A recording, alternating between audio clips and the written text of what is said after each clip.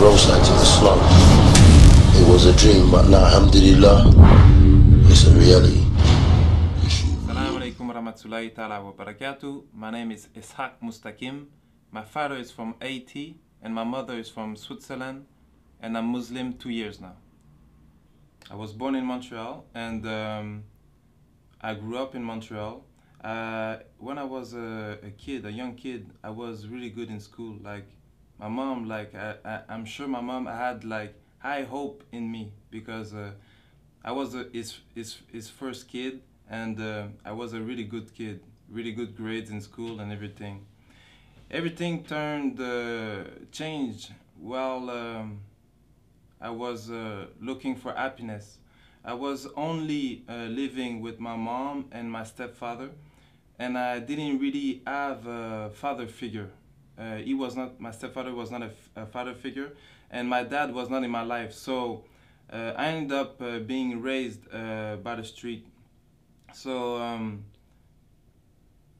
at the age of 13, 14 years old, I started looking like the other kids in school, and I saw them, I saw the kids that were taking drugs and drinking alcohol and going out with girls. I saw them more happy than the other kids. So I started to wanted to be with them and try that stuff. So that's what I did. And hanging out with bad people end up to giving us bad habits. So at the age of 15, I was so bad that they put me in a juvenile jail. So I went to juvenile jail for a few months, and after that I didn't stop doing bad things. I did so much bad things that they wanted me to lock me down for good. So I ran out from that juvenile jail, and after that my mom had to send me back to Switzerland. So I went to Switzerland to work for her brother, and I worked there for 3 months. But then again, I was alone there, but I put myself into a trouble that the police was looking for me, that I had to come back here to Montreal. And that was at the age of 17. At the age of 17, I cooled off. I stopped doing bad things a little bit because I was saying to myself soon I will be 18, and soon if I get caught, I will go to jail. But I don't know what happened with me. At 18, I started back again, and they got me, and I went to jail for 2 years. Before I went to jail, I learned that the happiness was into getting high, getting drunk, and getting with girls. But in jail, because jail is the school of crime, I learned that the happiness was into getting a lot of material thing, a lot of money. And 2 years in that jail made me have a criminal mind. I didn't have a really criminal mind before, but that 2 years, that's what it did. And I was Christian before, and I was Christian, but I was not praying. I was only praying when I wanted something really bad, or when I was into problems. And that jail time was for me a problem. So I started reading the Bible and praying a little bit. And I don't know why, somebody that I wasn't speaking with, he wasn't around who I was hanging with. He just came and gave me the Quran, and he told me to read it. But at that time, I was reading the Bible, and the Quran was not written the same way, so it didn't touch me. So I just give it back.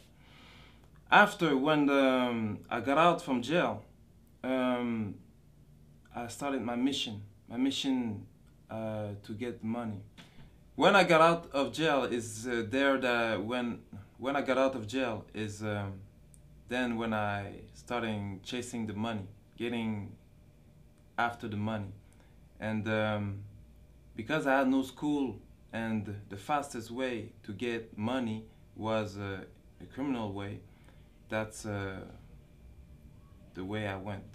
And in every type of way to make money, any type of like bad thing you can think, I was in it, because really my plan was getting money.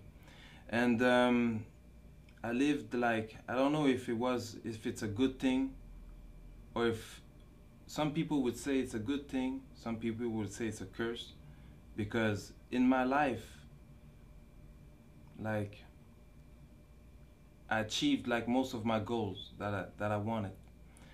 And for 10 years, like, I lived that life of like luxury, that life of power and respect. So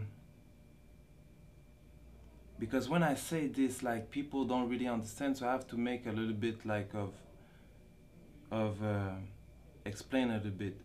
Like when when I say like I had the things that most people, young and older, they would like to have, that I had in my life, they don't really understand, because everybody has his own perspective on like what is luxurious. So when we're talking about cars, Benzes, I had a few, BMW, Porsche, Viper, Hummer, Jaguar, Cadillac, like most of all the brands, like the big brands, that's the car that I had. Like houses, condos, but not like only like the cars like normal, like the car, because when you buy a car, it's like to make you happy, but the thing is that happiness doesn't last. So right after, like, you have to suit up the car. But after, when the car is suited up, there's nothing else to do. So you buy another car. Me at one time, like, had like 2 cars, and I was renting out like other cars just to have another change, because like I was bored. I had a house and I was living in hotel suites. It cost me like 10,000 a week just for hotel suites. So the clothes, like just the clothing, like because like when you have money, like even the money like change your style a little bit. Because before I was like I was dressing like everybody, but after that I had to like buy suits, you know, like $3,000-4,000 suits, you know. And I had like me, I was not really the type that was going like into clubs and partying. I didn't really like that. What I liked it more was really, because really I was on a mission, I really liked it more like staying home, counting money, planning for other plans, you know. So when I got out into the club, was only like for money purpose, when we had like meetings, or like when they invite me. So they had to be like VIPs and everything, because the thing is that most of the rappers, they want to be like gangsters, and most of the kids, they want to be like rappers, but those rappers, they want to be like the criminals. And at one time, that was the type of person I was. I was a person that really liked like to enjoy a good meal. So that's what I liked it most. Every day going to big restaurant, like the biggest restaurant of the cities, and eating on floors that most of you will never see, like floors that are not open to the public. So we eat like for like few thousand a meal, and that's nothing, because there's other people that's doing more, you know. So that was the type of life that I was living. And I lived like a millionaire life for like 10 years. But at the end, because all that doesn't come from nothing, you have to work a lot. And at the end, I was questioning myself, like, because when you have all that, and I didn't find the happiness, like, even at one time, because I was in my house, that I rebuilt my complete house, like, I made a container, like, to come in front of my house, and I destroyed everything, like, throw out everything in the container, and I rebuilt everything, like, with the best of the material. But even after, I'm alone in my house, like, and I'm thinking, like, I'm not happy. Even if I drink the best of the alcohol, I'm not happy. So I was questioning myself, like, really badly. And it's then when sometime, like, you go into, like, little, like, what we can call, like, depression, because you're questioning yourself so much. And at the same time, like, because when you live that kind of life, it can't be good forever. So after 10 years, I got caught for a little thing, and I had a sentence of 11 months. So I went to jail for a few months, 9 months, and because I didn't, like, you don't do, like, the full sentence, like, I went to jail for 9 months. So there, because of my criminal file, like, they put me, like, in a certain area, like the maximum. And at that time, like, they put me, like, even, like, if I had, like, a good life, there's always, like, you always want more. So there's, like, always, I was looking up to other people still, you know. So, and they put me, like, in a wing with, like, those kind of people that had even more money, that was spending even more money. Like, they were talking, like, a lot of money. So it's not like anybody, like, we're talking just like that and you believe, like, you can read it in the newspaper when something happened, like, it's in the newspaper. So and they were talking about me like that. Even them, they were not happy. Even them, like, they wanted to change. So really, all that made me even more, like, put in a position that I had that I had to think about my life. And after, at the end of my sentence, I got in a jail, in a cell with a Muslim, and that Muslim brother started to talk to me about Islam. And really, now I was, like, because I was already questioning myself, so I was really interested about what he was saying, and what is a good thing for him, but a bad thing for me. He got released, but he told me he would send me the Quran, but maybe something happened, because he never did. Like, no, I don't know if he never did, but I never received it. So after I got released, and I went back to my same life, you know, and I forgot everything about God, because when you know more into problems and you're not a Muslim, as soon as things go good, like, you forgot God again. And while I was, like, doing my life, I met up with a woman, and that woman, she was Muslim, and her mom, she told me that I should look up into Islam. And it's then that I started doing my own research.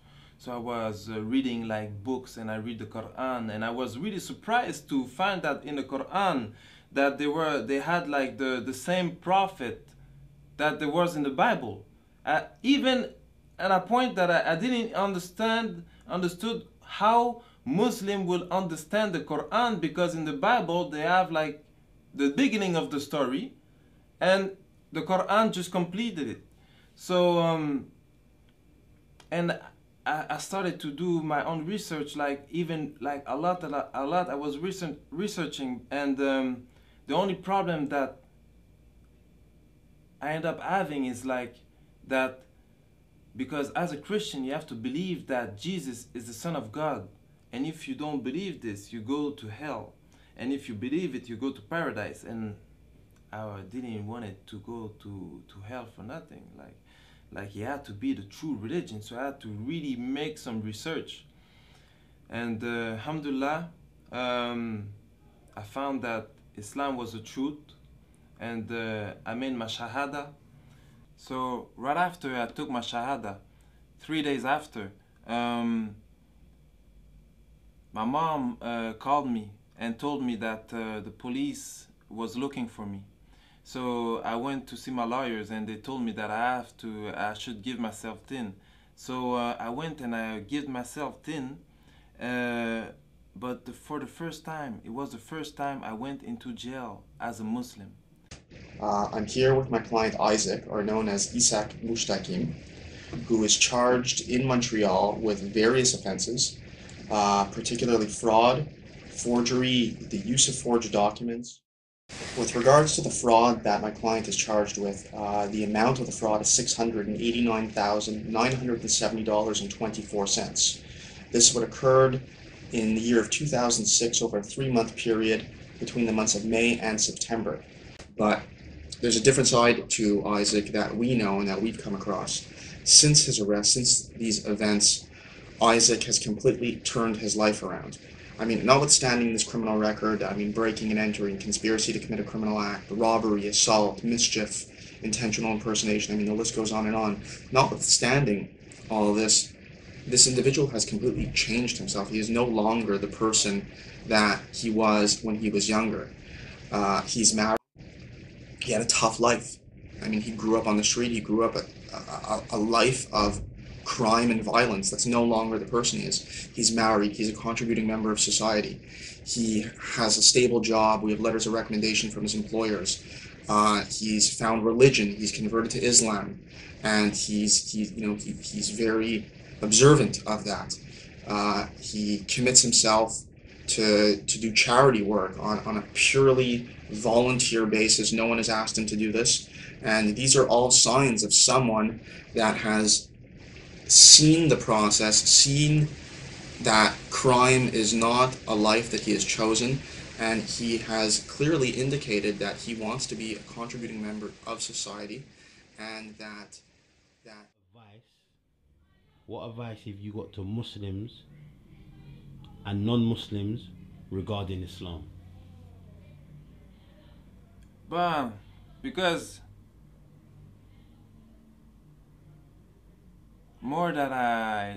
before I never knew like Muslim people. If there was Muslim people around me, I didn't know, because they never talked to me about Islam. I really think that there was no Muslim around me. But now that I'm a Muslim and I'm just like hanging out with Muslim and seeing Muslim, there's a thing that really like get me sad, you know? Is because me, before I used to like a lot of I used to like a lot the tattoos, and on my head a tattoo get money. But more that I see little kids, like young kids, young Muslim, I realize that they have the same tattoo that I have, but not on their head. They have it on their heart, and they want to compromise their Islam for money, for like seriously stupidity. Like I don't, and that get me like really sad, that they don't know the value of what they really have. Because Islam gives me an happiness that everything that I had in my life, like all the money, the girls, because with a lot of money comes the girls, the money, the girls, the house, the condo, like all that life never give me a happiness that I have today. A happiness that lasts. And for the non-Muslim, seriously, before, like I didn't know nothing. For real, me, before, I will never thought I will be a Muslim. Never. Never. So seriously, like, what they're showing, like, in the media, because we all things like, we think like Muslim is like crazy people with beard that want to blow themselves up. Like, I don't understand. Like, what you see in the media is not the real thing. Really, if you want to learn something, you open the book and you read. And before, I used to not read, never read. But seriously, when you read about Islam, it's the best thing that you can learn. And even if you're not interested about changing your religion or getting a religion, at least just read it for like education. Just read it so you know what they're talking about. Why so much people are turning into Islam? Why? You have to question yourself, like, because everybody has a brain. Maybe you believe there's a God or not. I believe there's a God, and a God like give us a brain, and the brain is to think. So I just ask you to think by yourself. Don't think like don't just follow what the media gives you. Like, think by yourself and read. Like, read the Quran. There's translation of the Quran in French, in English, in all the language. So just read. Try to really learn about Islam, and don't look what the Muslims are doing, because that's a lot of people say like, but I know a Muslim. A lot of Muslims, we're human beings and we all do mistakes, and there's a lot of Muslims that like there's only one Muslim, and that was a prophet that really like can live what the religion, the Prophet ﷺ, like that really like lived what the religion was teaching. But all the Muslims, most of the Muslims, even me, I'm not a perfect Muslim. We all try to be good.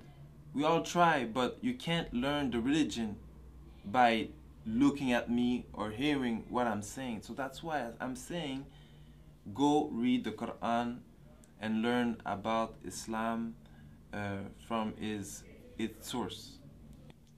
And I want to say Jazakallahu khair to Roadside to Islam. Assalamu alaikum wa rahmatullahi ta'ala wa barakatuh.